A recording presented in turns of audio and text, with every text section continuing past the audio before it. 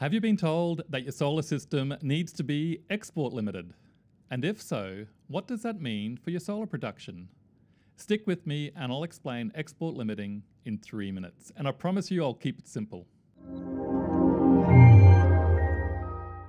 Welcome back to MC Electrical in Brisbane, where we performance test solar panels and crash test solar inverters and all that jazz. Now let's just get straight into it.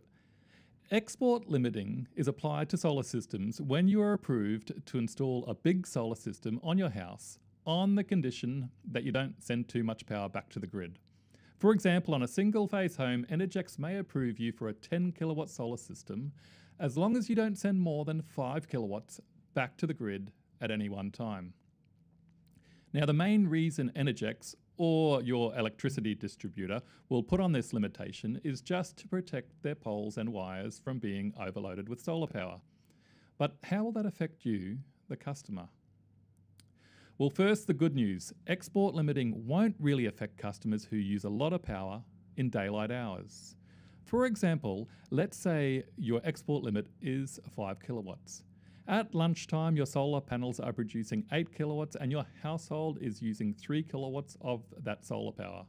Well, then all is fine. You can send that remaining 5 kilowatts back to the grid. But what if you don't use much power during daylight hours?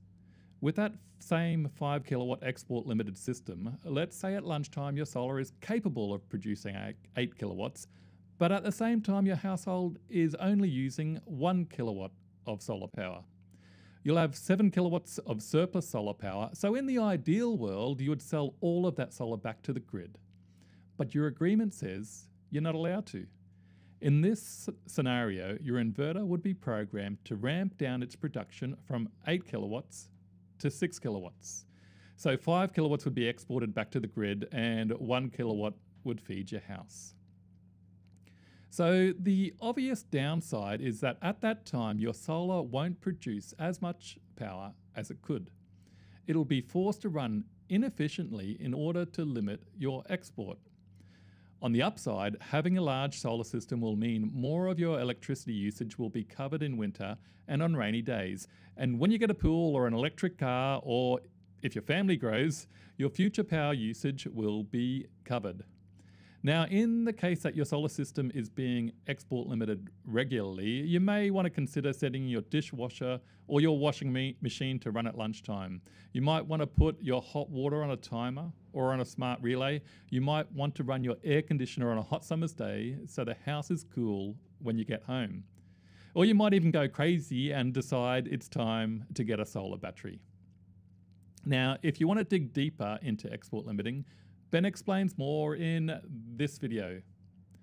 And just to make things a little bit more complex, there is a smarter type of export limiting that is just being introduced to Brisbane at the moment called dynamic export limiting.